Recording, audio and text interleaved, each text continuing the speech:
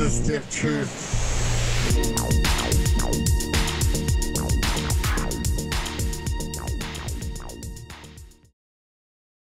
Welcome to the Stiff Truth.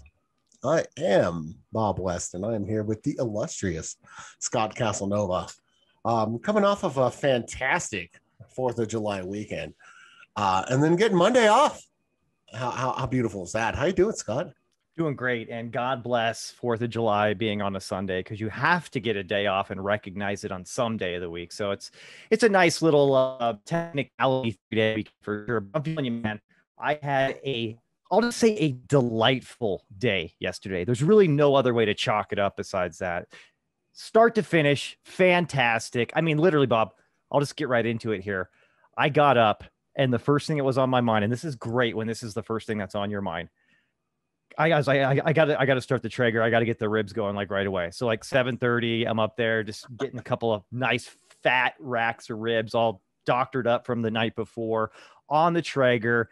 And I will tell you this too. I think I came up with like a name for my ribs, but I call them workday ribs because they were literally on there for 8 hours. What do you think? Pretty nice. I like that. Yeah, it was good, man. But yeah, you're going places.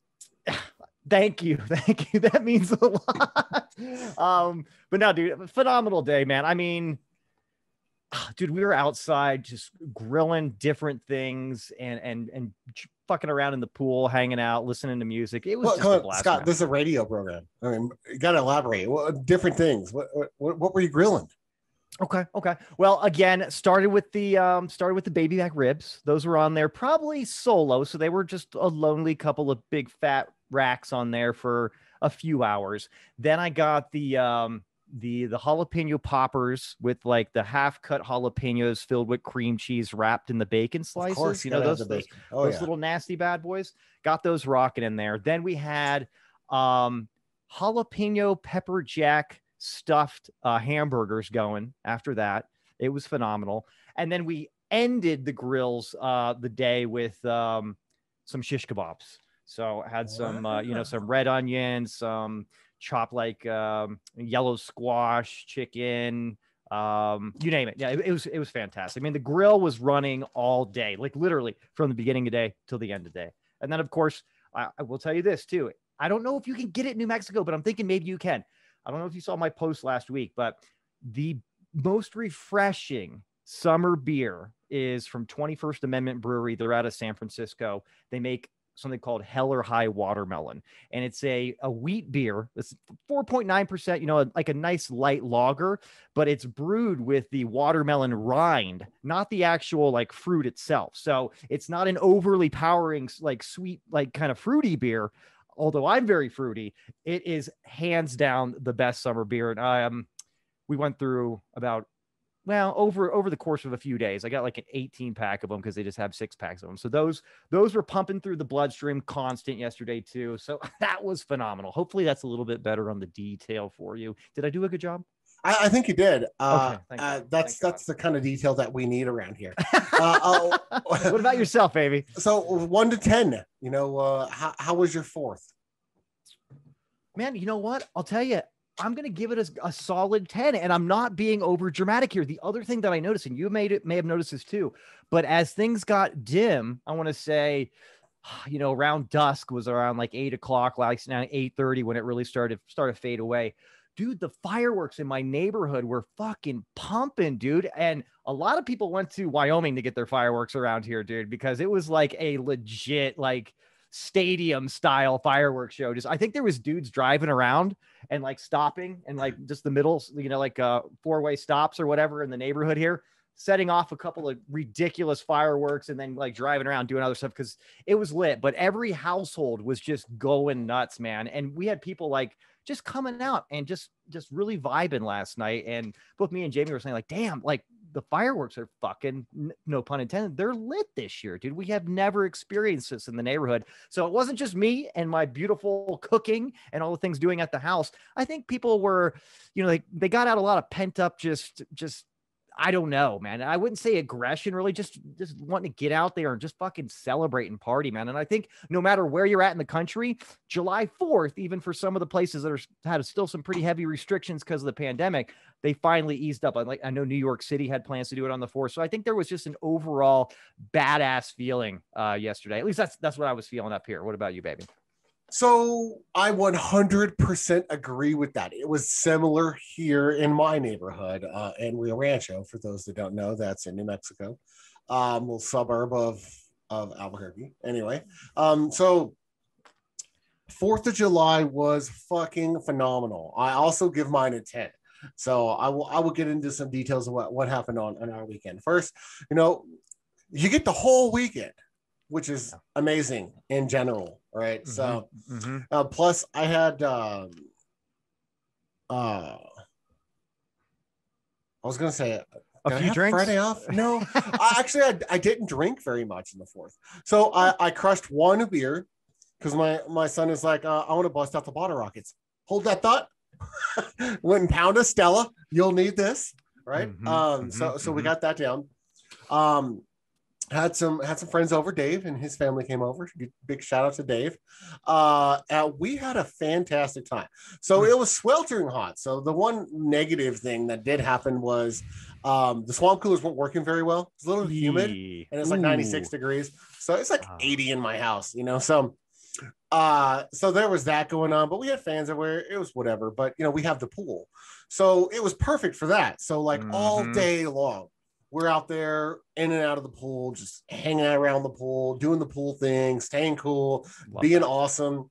I love that. But just to give you guys a real clear picture, we were in and out of the pool, just being fucking awesome, mind you. I like that. Very nice. So then the evening comes around, right? And then we start grilling. We also do the kebabs. So we had the kebabs rolling, Nice. just marinated 4 different types of meat. Yeah, 4 different types of meat yesterday.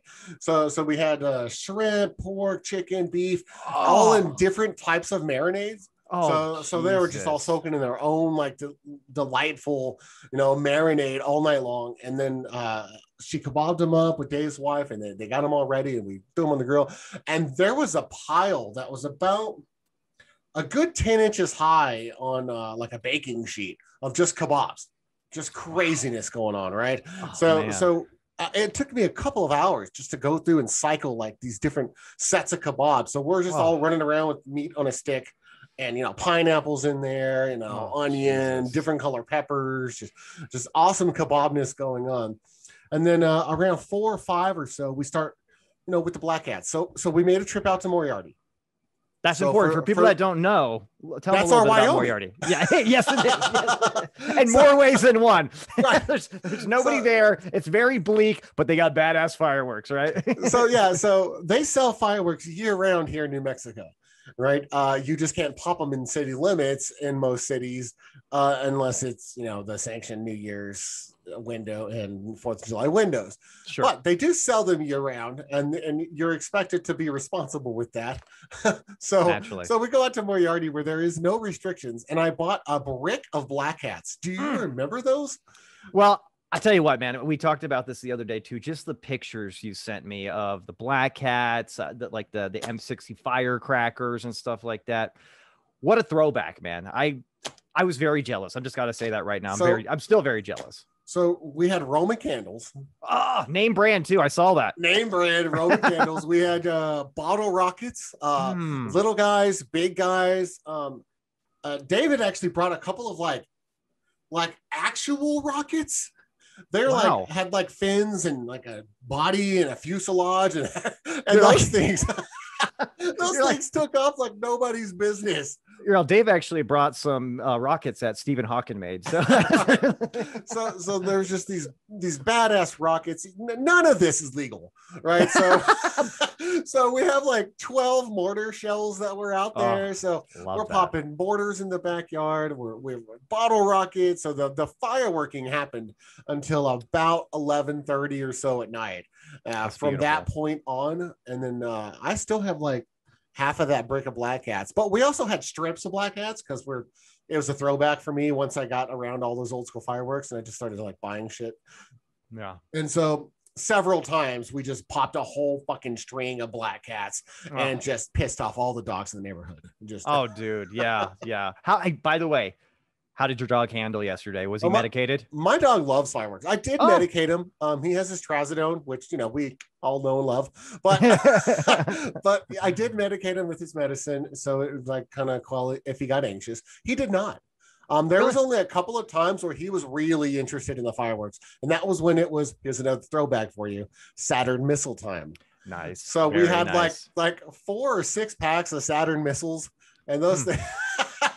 So our neighbors must love us. Like, we've been here 6 months and we're already those guys, So hey.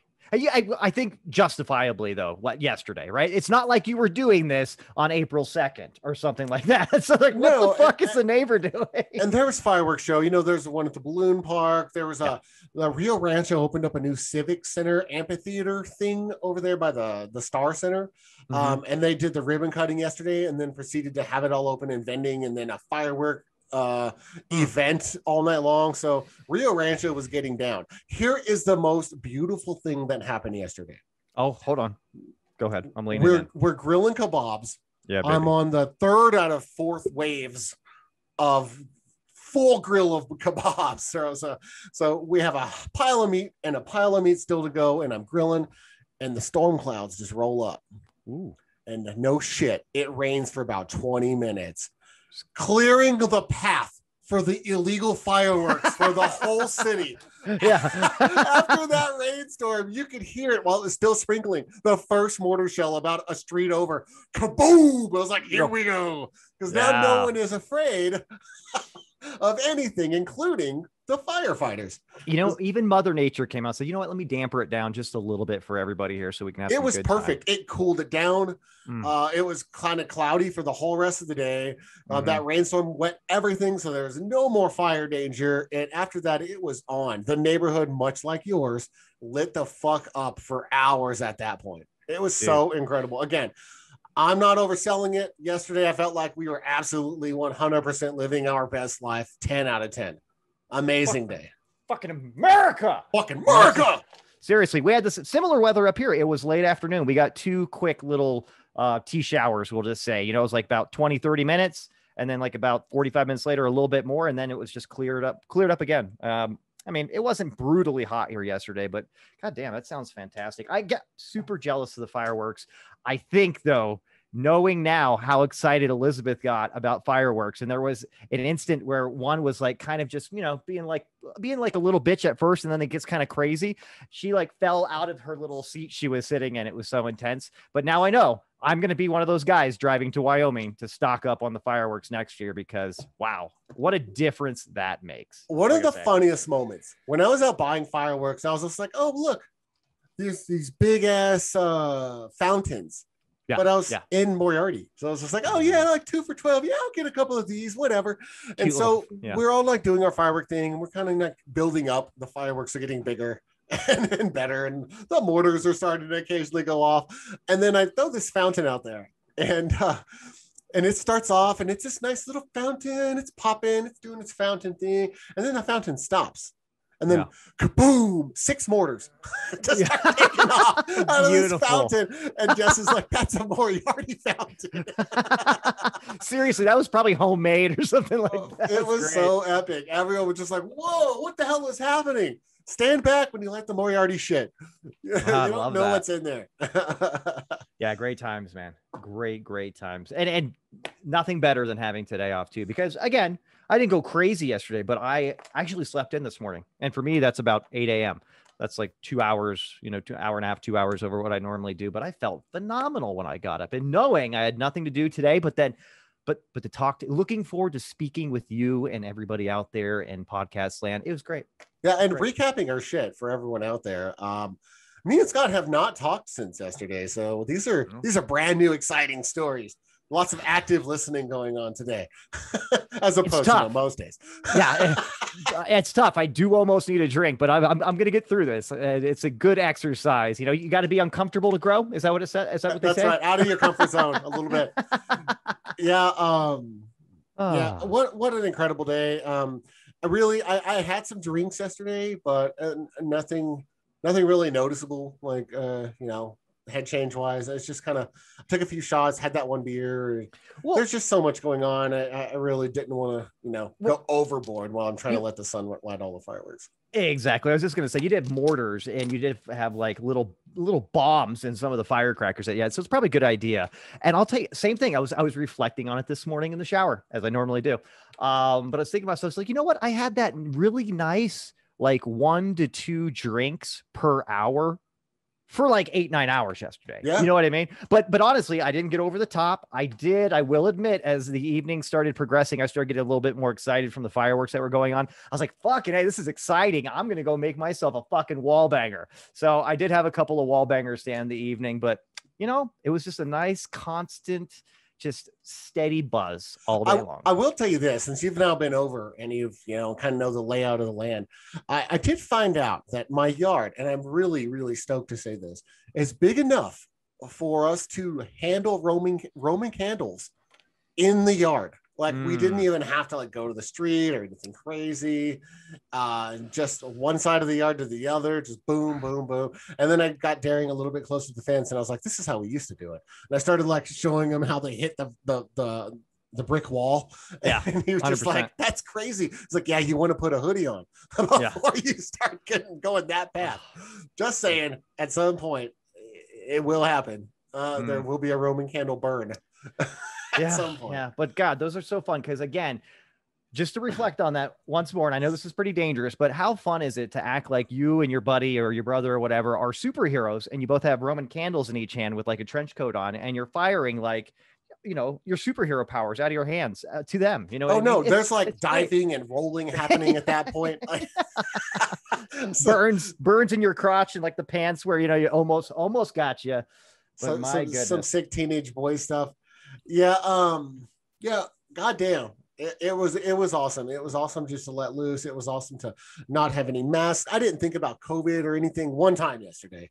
It was pretty epic. So I think there's a lot of that from the sounds of your area and my area that people were just like finally having a normal holiday, relatively. And then not to under school or like, gloss over the thousands of people that are in the hospital right now. I know it's still happening and it's not over, but for the, a lot of parts of the country, people can act like, the worst of it is over.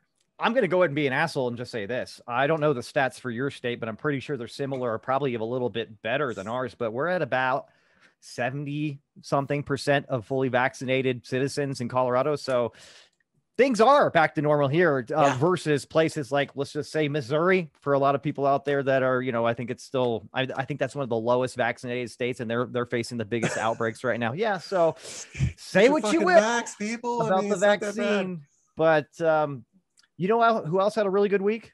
I'll tell you who. Mr. Bill Cosby. Well, the pudding pop. Yeah, the pudding pop man is back. I'm sure everybody heard this, but Bob, I'll tell you what, I did a little digging on this here. It's not surprising what happened. I don't know if you got to check it out or not, but just in case. I did a little bit of reading on it. Yeah. Okay, good. So if people aren't in the know here, Bill Cosby, who was found guilty of sexual misconduct and harassment and non-consensual sex with a woman. He was found guilty and he was sentenced to 2 to 10 years in prison. Bill Cosby's out and it doesn't look like he's going back at all. In fact, it really looks like if they want to try to go at this again, it's going to be almost nearly impossible, especially if they try to get him on the same charges. And I think it's really interesting here because there's definitely a lot of people upset, rightfully so. But it looks like Mr. Bill Cosby did get out on a hardcore technicality, but it kind of makes sense from a black and white perspective. I've heard people argue both sides of it, but essentially what happened is back in 2015, he was basically, and this was never, I guess, it wasn't done the way I think it was supposed to be done per se, but he was kind of given immunity to a certain extent from a prosecutor. So he could, and this is what the prosecutor wanted to do. He wanted to let Cosby feel that he could testify and say things that could potentially incriminate him for a civil suit, not the criminal suit. But he was under the understanding and also believed and trusted in his lawyer that told him that, hey, because of what this guy said, you can say whatever you have to say in this civil suit. Let's get this shit taken care of. And they won't be able to use that against you in your criminal trial. And they did.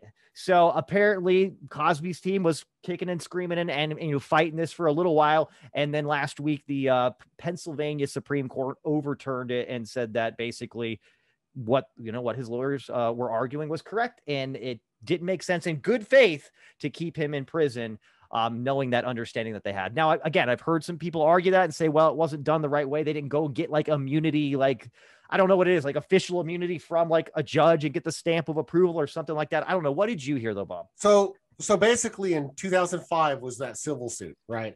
That he made an agreement, a signed agreement with the prosecution that they would not pursue criminal charges to then free him up to testify in the civil case. The reason that they did that was obviously they didn't think they had a good enough chance to prosecute that case on a criminal level. And so they did that so that at least there could be some sort of, justice in the civil trial for this action. And in addition to that, it wasn't like it was done as a moot point or anything like that. I mean, I believe the civil trial was won in favor of the defendant and got millions of dollars from Bill Cosby. Now, granted, it's millions of dollars, not jail, but that's what civil court does. They're not sentencing him to criminal jail. So, I mean, it worked for what they wanted to do, but this was quite a little loophole. I mean, there's a lot of people that are super, super pissed off. Of course, the legal team that went against Cosby is very upset. A lot of the women that have accused him over the decades, very, very upset. It's interesting to me, though. I know it's a big technicality and everything, but to me, I'm reading about this, I'm watching stuff, and I'm just like, well, so it might free him up, to testify in the civil thing, and it'll free him up to say incriminating things about him that'll basically prove the point of all the accusers out there that he's doing some really shady shit. But we can't use that against him because the court and this prosecutor decided this is the way it's going to be.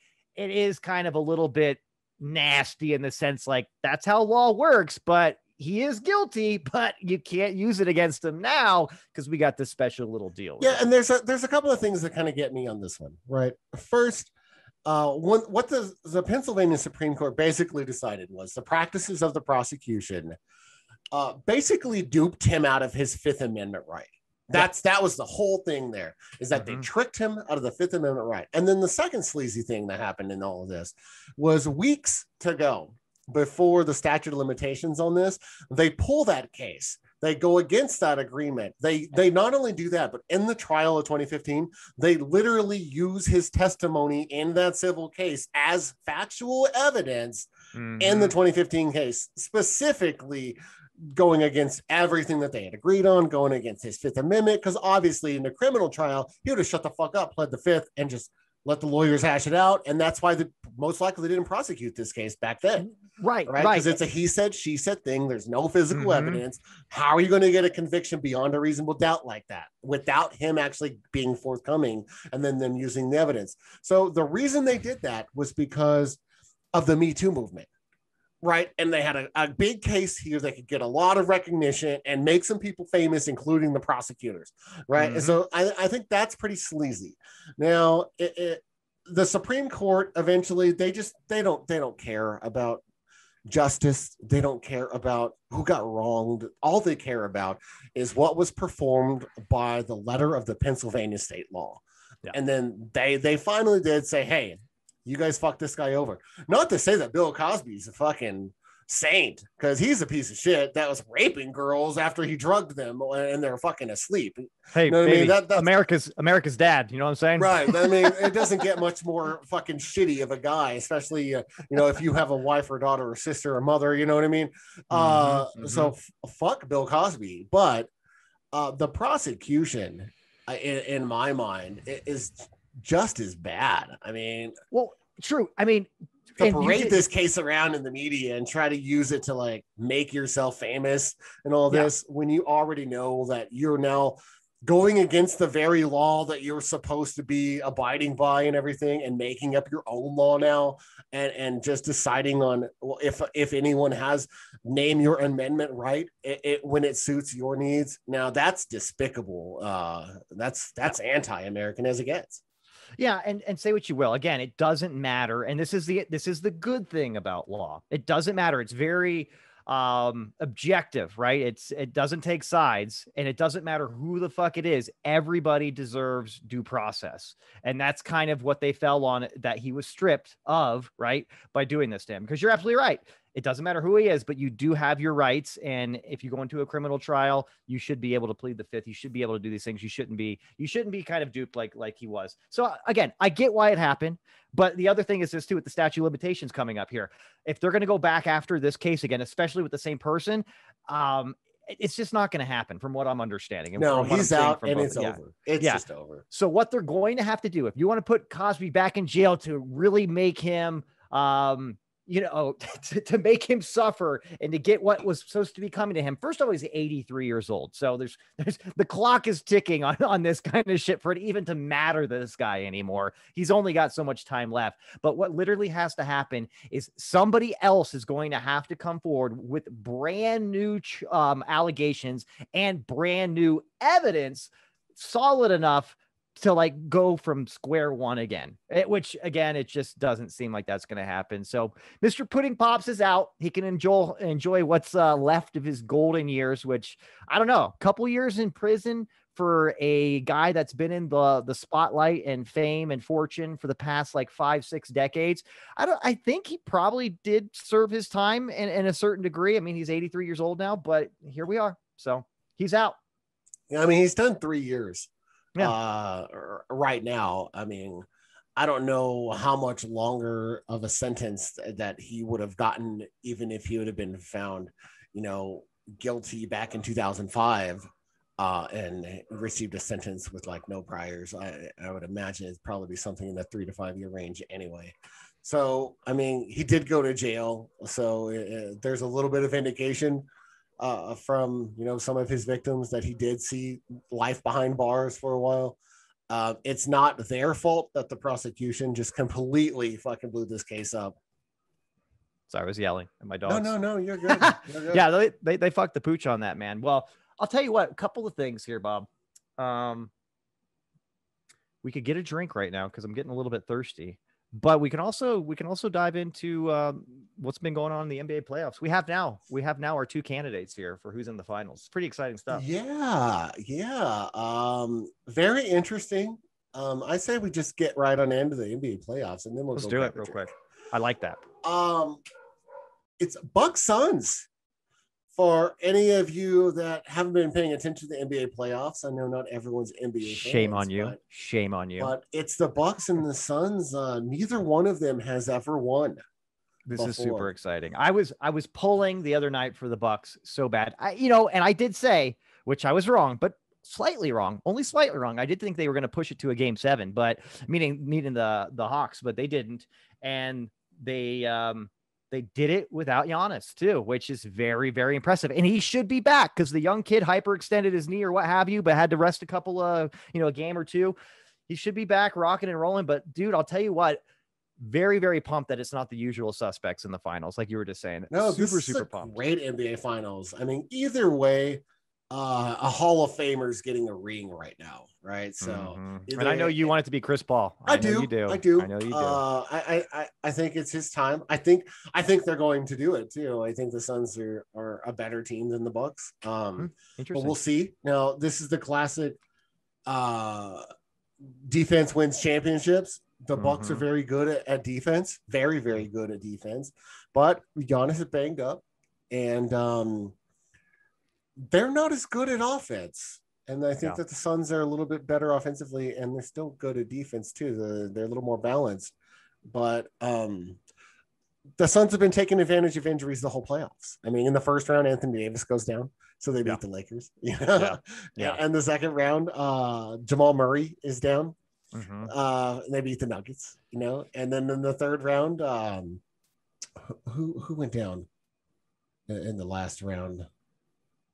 Oh, Jesus, like the Clippers. I can't Oh, remember. Kawhi.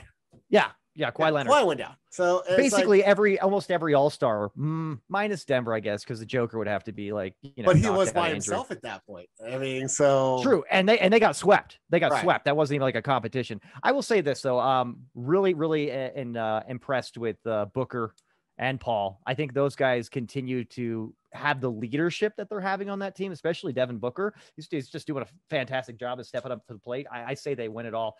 But I am kind of thinking right now, if Giannis comes back and does his kind of freak show that I think it did in Game 3 or 4 of this last series, it could be really interesting. Dare I say this could be a 7-game series? I know that's what everybody wants out there, who's just a avid spectator fan of NBA right now. Well, So to me, a push it. 6 or 7 game series is almost the same. Nothing's quite as exciting as a Game 7 of any sport, but the Game 6 is a 3-2. It's an elimination game to try to get to Game 7. So if a series goes to 6, I think everyone wins. If it's a sweep or 5-game series, then it's whatever. But a good series is at least 6, right? That's kind of my thoughts on it.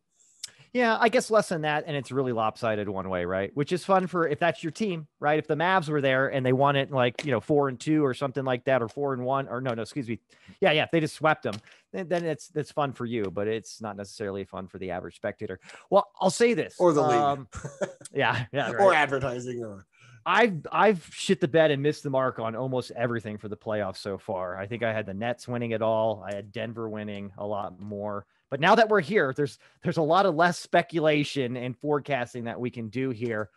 Give me the winner and give me how many games it takes. I'll do the same, and let's see who gets closer. 6. Phoenix in 6. Yeah. All right, I'm going to say the Bucks. I'm going to say the Bucks in 6. All right. There we go. All right. So I would say a gentleman's bet, but I want to wager something here. So what are you thinking? Oh, yeah. I don't know. It's pretty tasty, That's a good one. Yeah. You just put me on the spot and you just dropped it on me. I did. That. I mean, there's always the customary, bottle of scotch. Yes, there is. Or do we up that to a bottle of Redbreast? I was just about to say, I just threw away my bottle of Redbreast I'd finished the other night. Finally just polish that bad boy off that I got for Father's Day. So I'm hurting for another bottle of Redbreast. So games aside, since we're obviously picking different teams to win, let's just put a bottle of Redbreast on it and call it. Okay. Bottle of Redbreast on it. You got the Suns. I'll take the Bucks. Yeah, there we go. Fear the deer, baby. Let's go. See, look at me. I'm all of a sudden a huge Bucks fan. Come on, Giannis. Bring daddy his Redbreast. I'm literally going to be screaming at the screen because I got a lot of shit on the line here. Okay. I don't usually go full force with my betting, but here we are. So I have a question about a drink. I know it's a floater, and I know it's tequila, and I know it is, was it tequila and SoCo? Yes. Right. Tequila and SoCo. What's floated? The tequila goes first and the SoCo's floated, or? I know I could just look in the book, but I can't remember, to be honest. I want to say that the tequila's on the bottom and the SoCo's on the top, but don't quote me. I'm going to have to go look at my bartender book when we go get one. I'll look at the bartender book. So anyway, we're drinking gasoline coming up after the break. I told you, we are really stepping up our game here on the Stiff Truth. No more bullshit pussy cocktails. Strong as fuck. So you want to go get some gasoline? Let's do it. All right. Cheers, Scotty. Oh, cheers all the way. Cheers to your tits. Cheers for fears. Oh, that's a great band. Cheers for beers. Recline that thing all the way back. Pour yourself a nice little bottle of bubbly.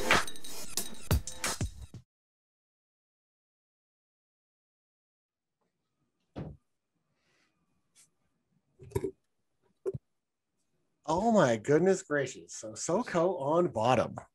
Yes, we did see that. So first lesson learned, floaters don't work when both of your boozes are the same color, because I have Añejo tequila, not Blanco or anything like that. Okay. So I used Hornitos. So it's not a traditional gold, but it is a gold. So let me see if I can get... Hey, all right there. That's nice, buddy. Here, look at these. These may look familiar to you.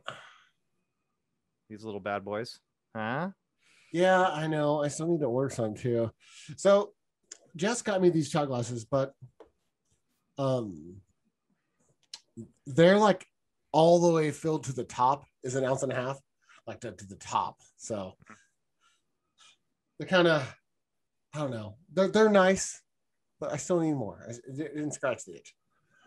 Yeah, I've noticed an ounce of each in each of these bad boys is very, very filled to the top. But again, would be nice to see what they look like with like a contrasting kind of, color and everything. But it's okay.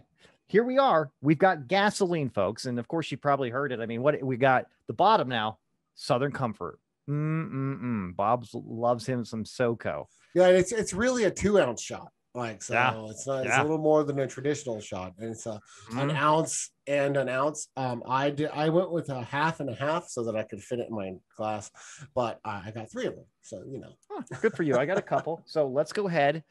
Raw dog it here. My chaser is water because I'm not having another beverage. So ready for some gasoline, sir? I am. Bottoms up.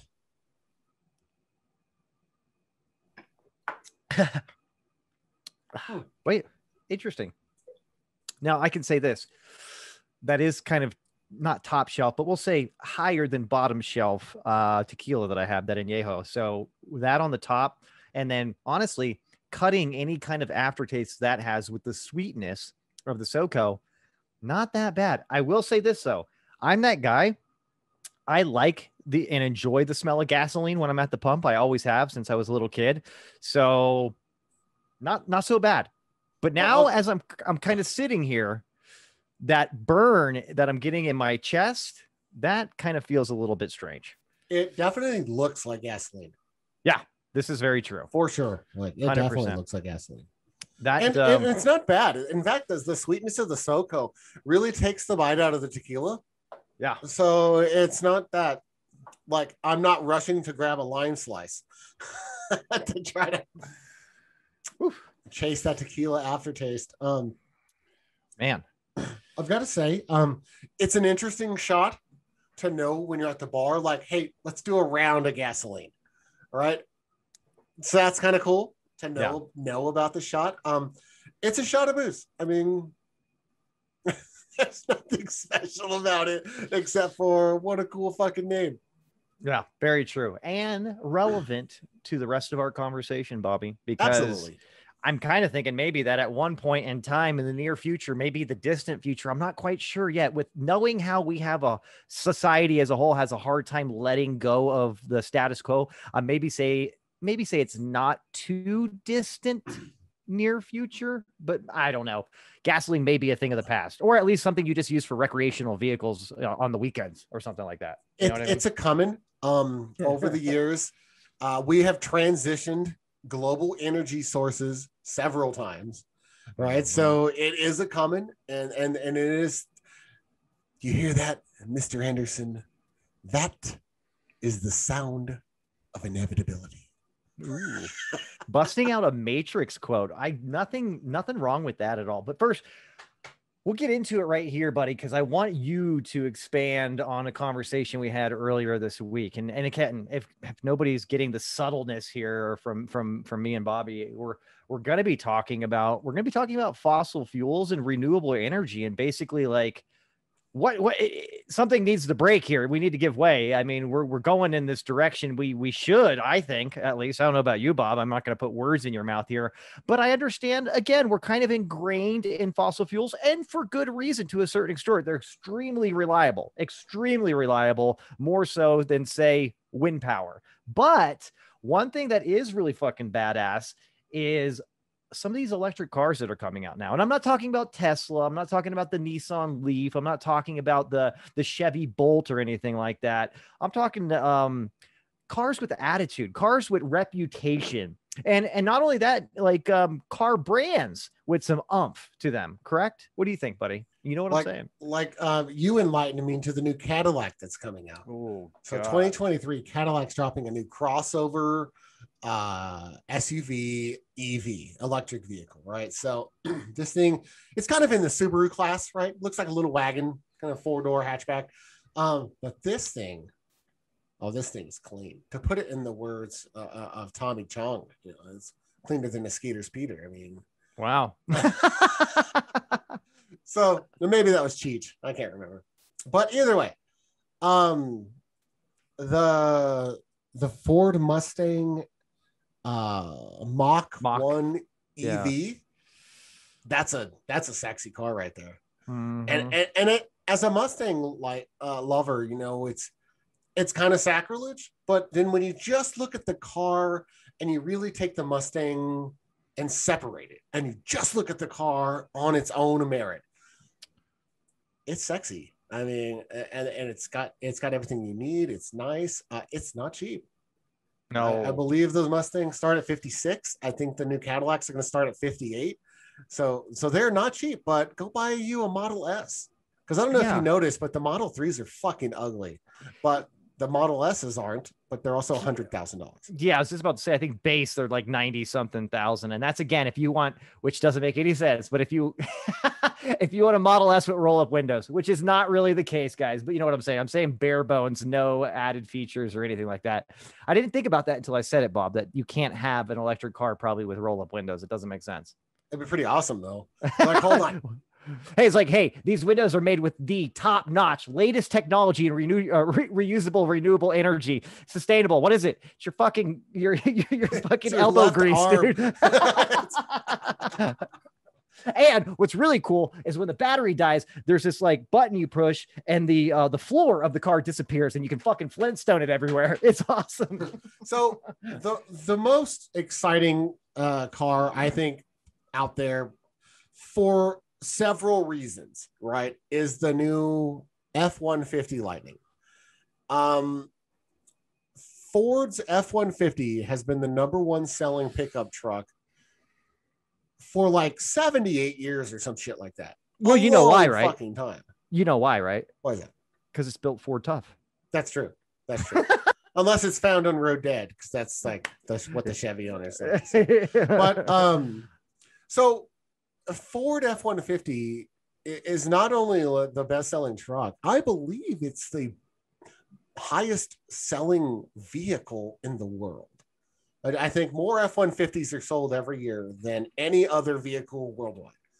And that's because they're very useful, right? Obviously. They're pickups. But then Ford also makes a lot of fleet deals. And they make sure that big companies buy their products and they get the Fords out there, even if it's for nothing more than to flood the market for branding. So that, Joe Schmo is driving by and they see this, municipal truck driving by. I was like, oh, that's a nice Ford. Oh, Ford, right? It's marketing. It's everywhere. So the interesting thing about Ford, knowing the power of Ford as far as marketing and how everyone has an F-150, right? To have the F-150 out 100% electric could very well be a game changer in moving the market forward. Tesla's done a pretty good job, but they've always needed a competitor to get out there that people want to buy it. Because let's be honest, a lot of the blue collar guys wouldn't touch a fucking Cybertruck with a 10-foot pole, right? Just because it's a fucking Tesla, you fucking tree hugging hippie, right? But well, not only that, I mean, we love competition here in the free market, baby. You know what I mean? So even though Tesla's very innovative, they're going to step up their game that much more if they know they got the big box, the big three in America coming out with some legit fucking electric cars, right? Huh? Yeah. Ford's not pulling any punches with the F-150. The interesting thing about maybe some donkey punches. So the F-150 actually has over 400 torque. So over 404 pounds of torque base, that's a lot of towing capacity. In fact, I'm fairly certain that the electric F-150 out tows the V8 F-150 and the F-150 and the twin turbo F-150. I wouldn't be surprised. I would not be surprised. Say what you will. Maybe 10 to 20 years ago, electric cars were a little bitch made, but they are extremely powerful now. I mean, what does the Model S, just using that one again, is it like 0 to 60 in like 3 seconds? It's like just under 3 seconds, I think. It's fucking ridiculous. Put that in perspective, the old Ninjas, Kawasaki's, Oh, I love a good Suzuki Ninja. Gixxers, the Honda CBRs in the 90s when we were growing up. The big barrier there was 3 seconds. So the sick crotch rockets that were like, the 1300s and whatever, they would do 0 to 60 in like 2.9 seconds. And that was the fastest thing that the road had ever seen, right? That was commercially available. But the electric vehicles can rival that. And that's just off the floor. Now, this is a truck, mind you. It's a big vehicle, but I just looked it up. Do you know the 0 to 60 for the new F-150 Lightning? I want to say it's like 4.4. Close. A little bit better than that, but only a cunt hair. 4.3. 4.3. See how I was able to squeeze in cunt hair? That was pretty good, right? 4.3 seconds is the kind of torque that I don't know if you'd be able to grab $100 bill on the dash if it was free, if you could get it. That's the kind of horsepower and the kind of G's that you're kind of pushing back against at that kind of speed. And to put this in perspective for other people, 4.3 seconds, that gives Bob enough time to climax twice. That's a whiff of Gatorade. See what happens when I drink gasoline on the show? Woo! Come on. Speaking of, I mean, why not? Hey, cheers to you. And I don't know about you, but mine's premium because I have a high performance machine here. It's easier for me because mine's a half shot.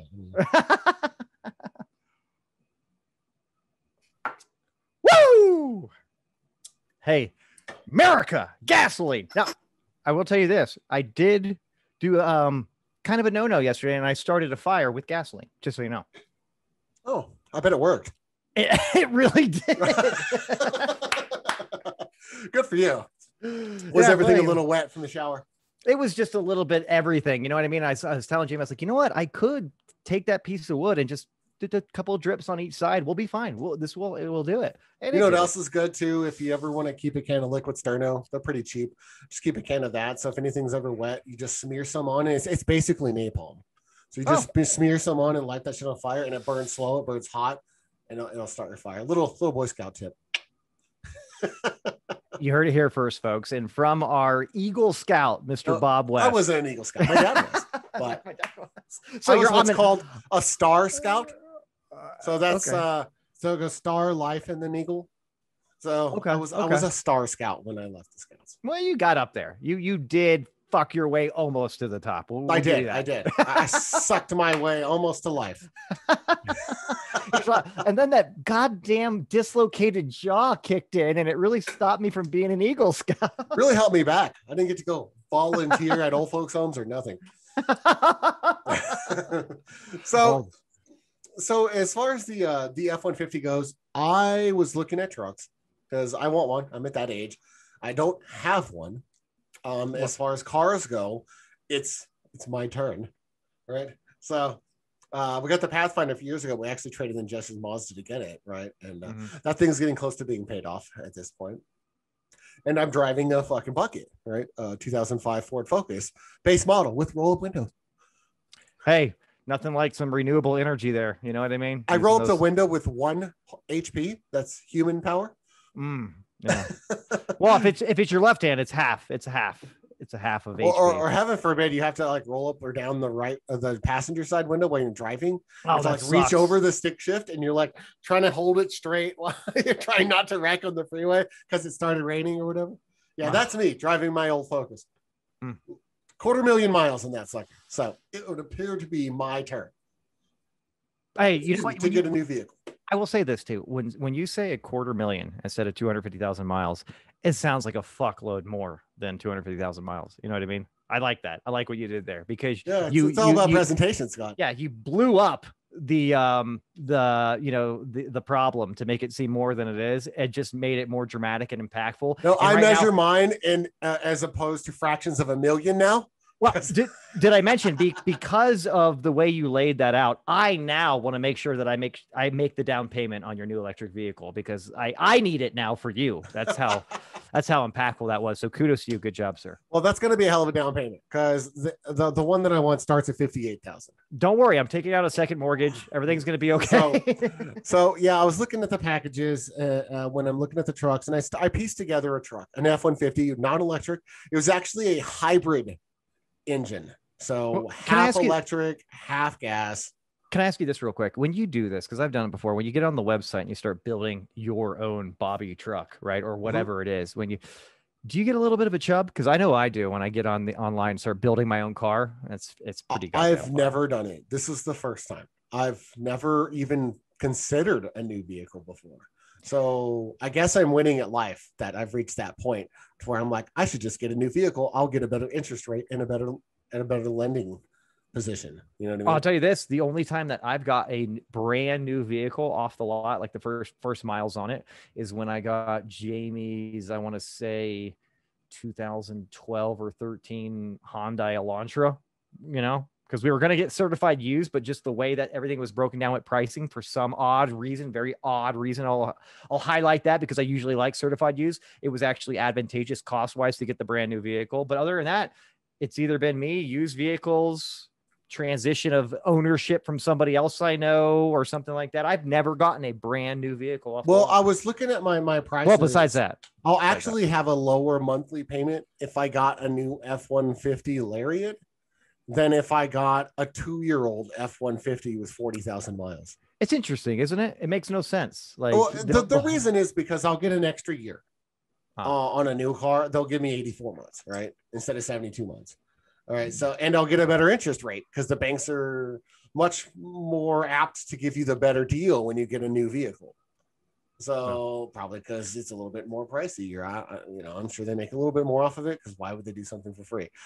So the pricing, though, the monthly payment actually was the same or a little bit better for a new one. So that's when I was just like, well, fuck it. So then I'm looking at the new one. I built up a hybrid towing package, FX4 package, 4x4, everything I wanted except for, my turbo diesel, because did you know those are $75,000? Yeah, no, so that's not an option. I'm not doing that good at life. Who's the shit-kicking redneck? Who is the shit-kicking redneck that probably lives in Austin, Texas, that gets that for $75,000? That's a lot of cheddar, bro. Well, so, I mean... I don't know him. I wish I did. Scott, if you lived in a single wide on like 10 acres, you could get a fucking $75,000 car. Perspective, Bob. You always put it in perspective for me. I forgot. I don't, and I have a family I got to take care of. If your mortgage was like $570 a month, then you could do that. So all right.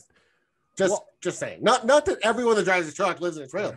I'm just saying that different people have different expenses and living situations. And if you have a lower expenses for your housing situation, then you can afford more on your vehicle situation. No, sir. Out of context. Clip, clap, clap, clap. Bob just said everybody that owns a truck lives in a trailer park too. You heard it here first, folks. That is the stiff truth. Good night. We'll see you next week.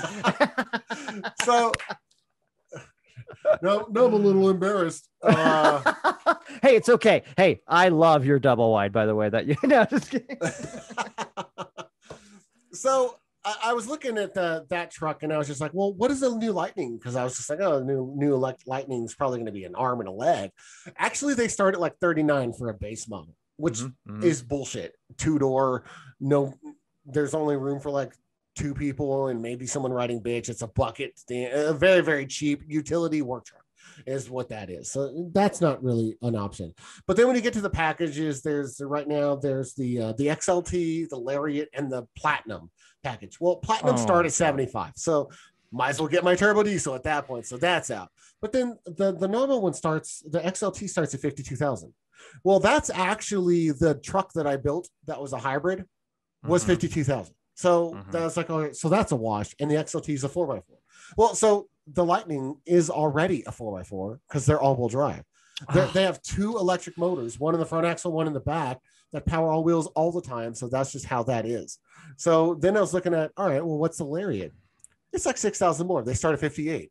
I was like, all right, well, dad packaging is a Lariat. So maybe I reach up and can handle that if I get it new and I get that, better deal on the loan and everything. So I really am looking at reserving an F-150 Lightning so that when it drops in the spring of 2022, I can go pick me up a Lariat. That's my plan. I like what's going on here. And I'll tell you a couple things. It's interesting, of course, being a little bit older gentleman as we are now. When you hear $50,000 for a car, let's just say that, it sounds outrageous, right? But slap in the fucking face. But look at this though. Here's my point though. Look at this. The car that Jamie has right now, 2013 turbo, Hyundai Santa Fe, right? Brand new, that's like almost 40 G's. And it's a internal combustion engine. Like, no, you know, my point is like you're paying for what I'll just say is an outdated technology of how to power your car. And you're still paying like 10 grand less for a car from 8 years ago. You know what I mean? So it's interesting because it's almost like the housing market in a certain sense. Like it's like, oh, $50,000 for a fucking car. That's outrageous. But it really isn't at the end of the day. When you look about driving something off the lot and it's brand new 10 years ago, that has no future proofing aspect to it energy wise. You know what I mean? Well, I also have a plan to have a zero net cost for powering that F-150 Lightning. Now hear me out. Okay. Cause I thought you said, or I thought you were going to go somewhere else with this. So I want to hear you out. So I'm listening. I'm paying attention. So I'm going to need a new roof roof at some point in the next couple of years. I'm going to get a new roof. Okay. Jeez, talk about peppering it in, Bob. Do you want me to write you a check for this too? What's going on? Please. I was like, I got your down payment. What else, bro? What else can we do? So when I do get the new roof, as soon as that's done, I'm going to call old JT and talk to him about some solar. So I want the new roof first, though. Right, and then get the solar, and then once I get the solar, then I get the chicks. yes, we were on the same page. Hey, so, did you already get the khakis though? Before all this? I'm in IT manager, so you know I have plenty of the khakis. So not even shameless, but get out there and watch Basketball, everybody. If you haven't seen it, it's Trey Parker and Matt Stone's second movie. Thank you.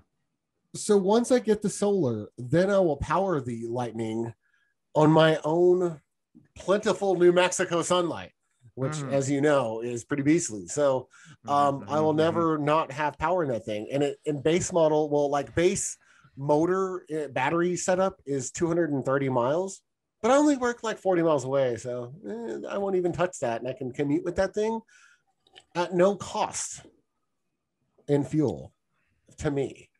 So, and the trucks are cool. Like, you can power your house for a couple of days if the power goes out with your F-150. Like it is set up for that already. Yeah, you should check out the brochure. It's pretty crazy. Do you know what I'm picturing right now? Just because I'm just looking at myself here, but I'm looking at like powers going out in Denver for some odd reason, right? It just goes out, right? And what the fuck was that? It was a dramatic open, I must say. Well, Bob's got himself a cocktail, beer. What is that? No, is that a Red Bull? No, it's Diet Dr. Pepper. But it does taste more like regular Dr. Pepper. So I'm okay. No, that's kind of strong. It's got what is it? Is it 24 flavors, 36 flavors? What is it? No, that's Baskin Robbins 36 flavors. What the? Anyways, my point is here's me going on that. Power goes out in Denver. It's the apocalypse, right? It is the apocalypse. The power goes out. The entire grid's just off. But I want to cook a couple of racks of baby back ribs, which everybody wants to do. On the Traeger. Right. But I can't do that because the electricity's out. But I've got my F-150 Lightning in the driveway, ready to rock, ready to go. And I've been charging for my solar panels. So I plug in my Traeger to my Lightning. I'm just going to point out that your solar panels would power the Traeger as well. But quiet. No,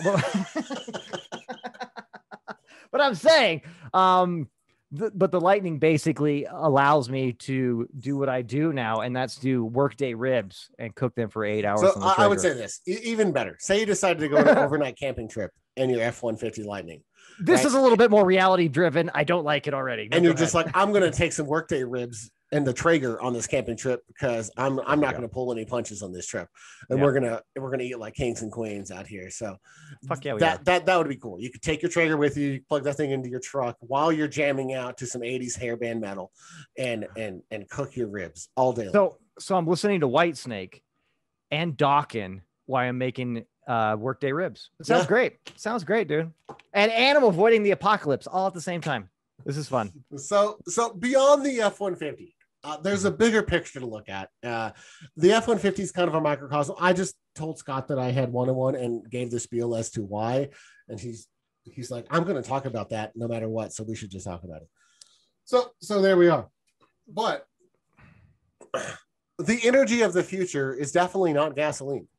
right? No. It is definitely not oil. It is definitely not fucking coal. Like in any way, we at least need petroleum for moving parts and lubrication for the foreseeable future, unless at some point, like we use like some sort of vegetable oil or whatever that's renewable to do that. But for now, we don't have that. And we do need to move forward with all these alternatives. Now, the good thing about climate change is that we should be able to capture a lot more wind energy if we just put things in places like Florida, Louisiana, Mississippi, and Alabama. Hurricane season, we just got a surplus of energy right down there. So yeah, we sure do. so Yeah, we sure do. there are storms picking up, is what I'm trying to say. But there's also renewable energy from kinetic motion factories. Have you seen these? I think they have one in the Northwest. I think they have one in Jersey. That's actually like they go up and down for the waves. Like I know they have them in Japan. So as the waves go, the waves themselves drive motors and produce energy. And so we use the kinetic energy of the waves and the natural, tides and the motion of the ocean, baby, to get energy there. But obviously, solar, wind, all of that. We can't just keep burning stuff that has a finite amount. That's just dumb. We have to move on to non-finite energy at the very least, and that's just how it is. Now, I do have hope. We've talked about on the show before about the advancement of technology is stifled by patenting in a free market economy, and it actually moves at the pace of doing business and profitability instead of at the advancement of technology, right? And what's good for society, because you do have to profit and maximize your profitability as part of capitalism. And that's kind of where we're at right now. So we're not moving as fast as we could, but we're moving as fast as we can. Very true. Well, and I will say this too. What I've noticed here is there's a lot of vested interests at play, right? When you want to move away from fossil fuels, petroleum, gasoline, oil, all that good stuff, right? All one and the same, basically. There are a lot of people do not want that. I think this is the biggest thing. A lot of people do not want that because they will lose their money, lose their fortunes, the Bush family, just to say one, they'll lose a lot of things. However, it does need to happen. And the biggest thing that people can do right now to avoid or to try to delay the inevitable, essentially, because you're right, we're using fossil fuels, they're depleting resources. Eventually, we will have none of these resources. It's just the way it fucking is. Not only that, add to that all the carbon output and emissions that are enhancing the destruction of the environment in general, right? So there's twofold going on there, but at the same time, there's a reluctance to do so because of livelihood and profitability. I will give you that. You have family in the oil industry, right? A lot of these people are going to suffer, to say the least, if we completely move away from fossil fuels right out of the gate. And one of the big things that people point to is the exorbitant amount of upfront cost of setup for renewable energy, which is valid. Don't get me wrong. Yeah. There's a lot of fucking money that needs to be put out there, billions that needs to be put out there to have the infrastructure, to have all of these green power plant facilities and ways of doing things. But again, the Band-Aid needs to be ripped eventually. And here's my thing. One, why can't we live in a hybrid society? No pun intended with the cars, but a hybrid society for like 10 years, 5-10 years, right? Where it's equally given, like everything is equal with renewable and with fossil fuels, because we understand there has to be that transition. And then here's the other thing. If we can pack billions and trillions of dollars into spending bills, which I won't even get into because it'll be another show about how ridiculous the end results are to some of these spending bills or just stuff they pack into them. Why can't we redirect that for a little bit into the upfront cost of renewable energy? Take the fucking hit, because we're already doing it for a lot of other shit, right? And just put the money out there to get where it needs to be. You mean go into debt for the right reasons? Yes, I know. I know that sounds weird, right? That and subsidizing journalism. I know. I'm a huge fucking socialist right now. Just call it what it is. But no, 100%, dude, because I did some research earlier. And I was looking at, I've heard a lot of things about lithium ion batteries, right? The biggest piece of the electric car that takes up 25% of the weight of the electric car. I mean, it's a big component, right? it's how you go 0 to 60 in 4.3 seconds, is have a really cherry fucking battery with just propulsion. Which is, by the way, another finite source. Yeah, I know. Yeah, right. So, but the biggest thing I ever heard, and this is me just kind of glazing over things, is like, you know what's really ironic about fucking electric cars is it fucking puts out 10 times as much pollution and emissions to create a lithium ion battery for these electric cars than the life of a fucking, the car after that. It's nonsense. It offsets itself.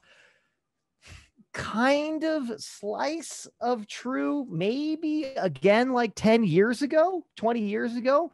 However, all the car manufacturers now are manufacturing not just the battery itself, because that is finite, but just manufacturing the cars and everything, all the energy needed to get to the end result. They're doing those now, or they have at least committed to doing that 100% in a carbon neutral way by like 2020 for some car makers, 2030 for other car makers. Long story short, like the biggest, I guess, the biggest problem with going there from an energy standpoint, like it was almost a contradiction, like it was stupid to even do so, is not going to be a thing as we continue to progress technologically and use greener resources for creating the energy to make the electric cars.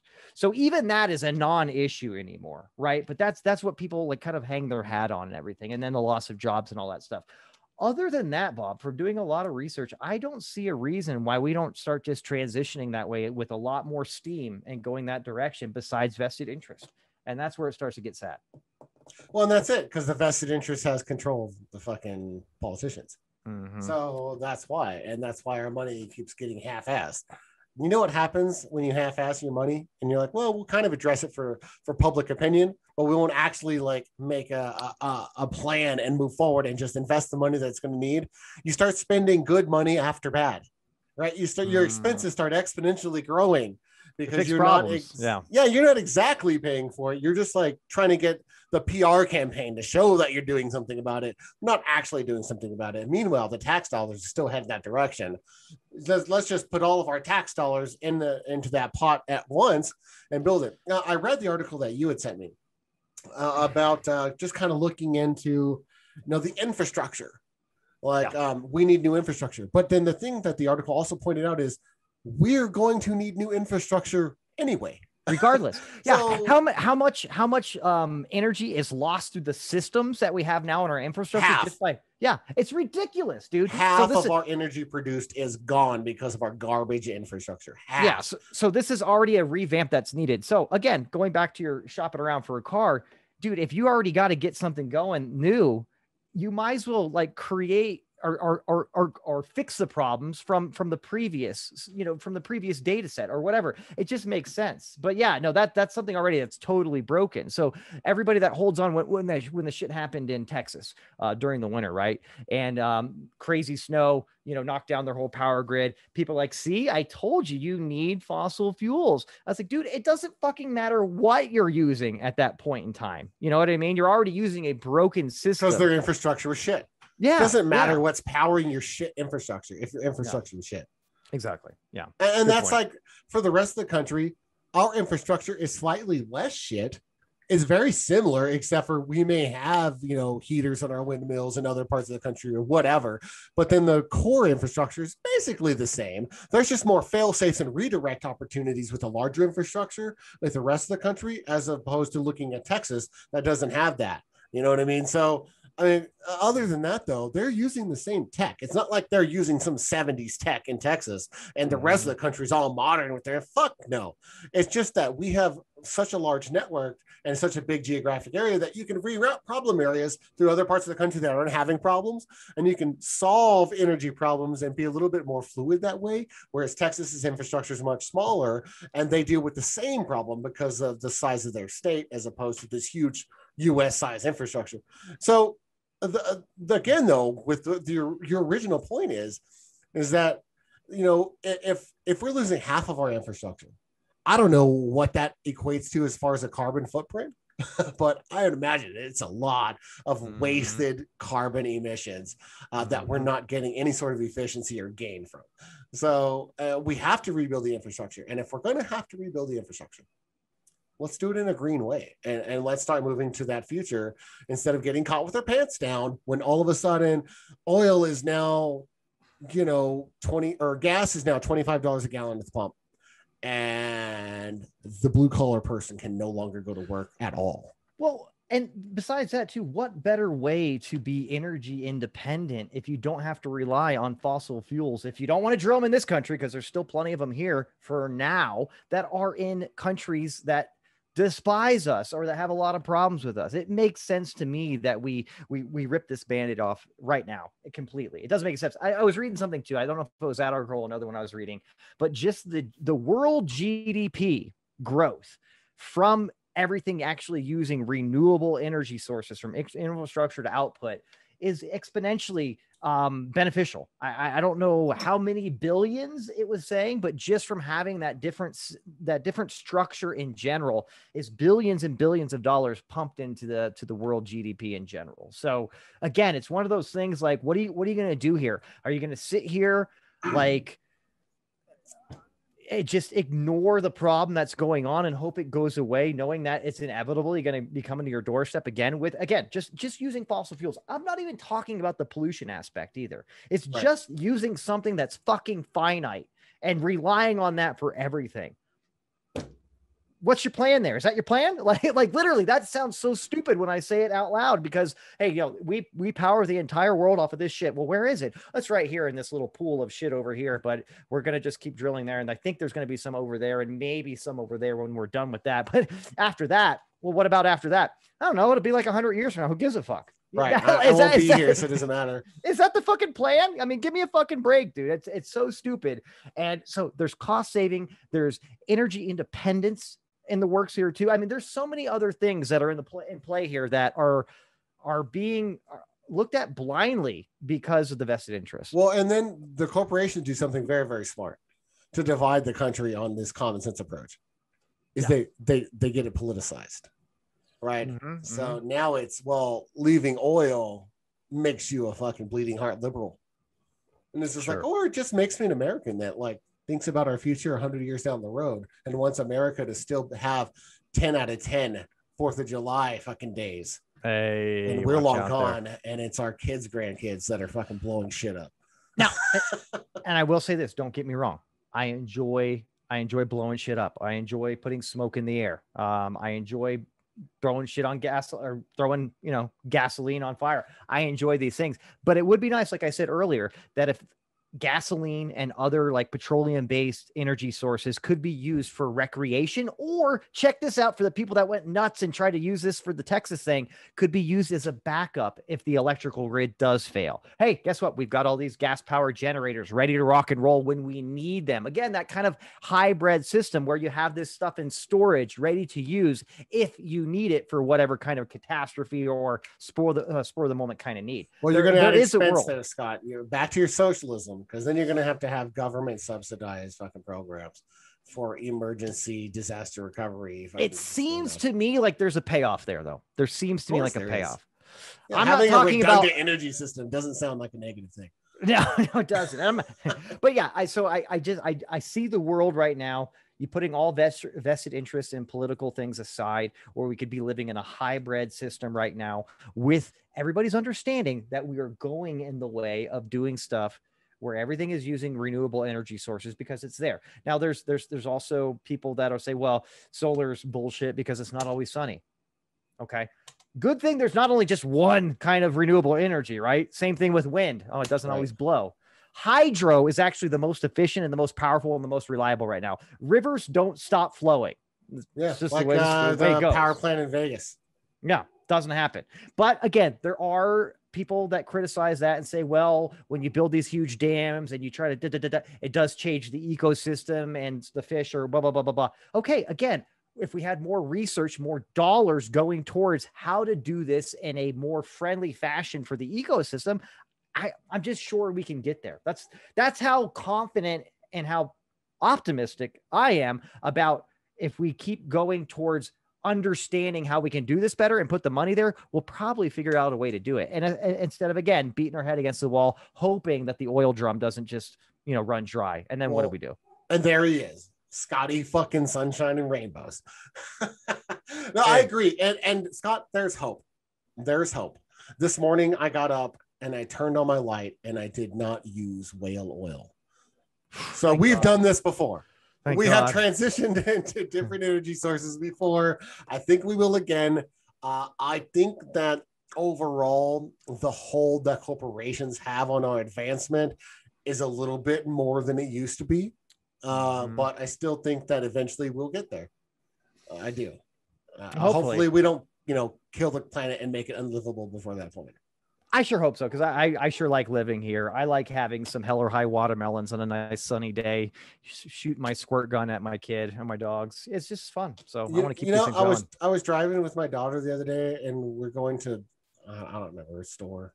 And she's just like, look at that, look at this, look at that. And she's like, Dad, I like this earth.